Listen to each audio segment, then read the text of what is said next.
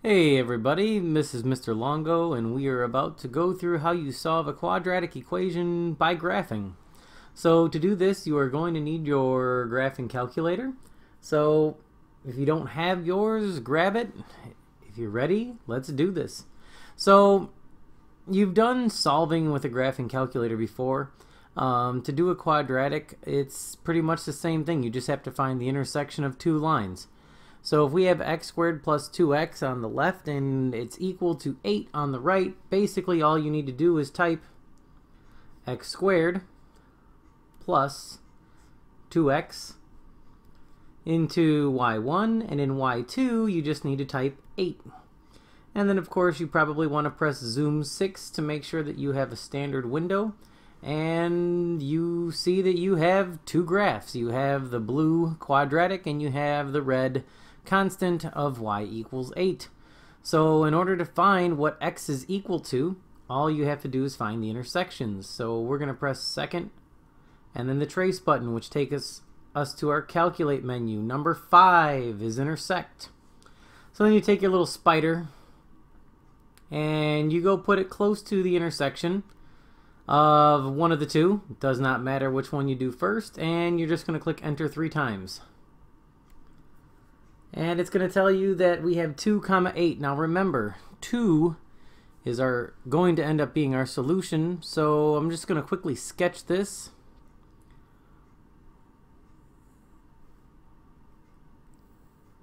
And this intersection right here is 2 comma 8.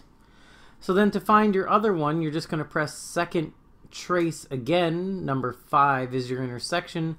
This time you just have to take your little blinky guy or your little spider and put him all the way over on the other intersection. So it takes a minute sometimes. And then once you get close enough, you just click enter 3 times. And you get the other one, negative 4 comma 8.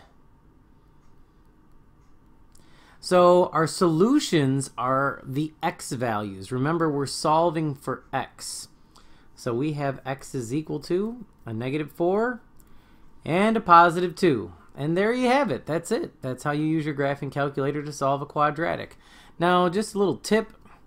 X squared, whenever you have a squared x, and that's your biggest exponent, that means you can have up to 2 different solutions for x. You can have one. You can also have none. None actually means there's 2 imaginary solutions, but that's for another video. So what you basically have to do is think that you can have up to 2 different solutions for x. You can have no more than 2 if your highest power is x squared. Okay? So just want to recap something I just mentioned. You could have 2, 1, or 0. This is what the graphs would look like. If it intersects the graph twice, then you have 2 solutions. If your graph only has 1 intersection, like this green line here, you would have 1 solution. And then the red line doesn't intersect the parabola at all. So you would have no real solutions, but you would have 2 imaginary. Now, like I said, we're going to save imaginary solutions for another video, but that'll get you through this. You should be able to solve a quadratic at any time using your graphing calculator now. This is Longo and I'm out. See you, bye.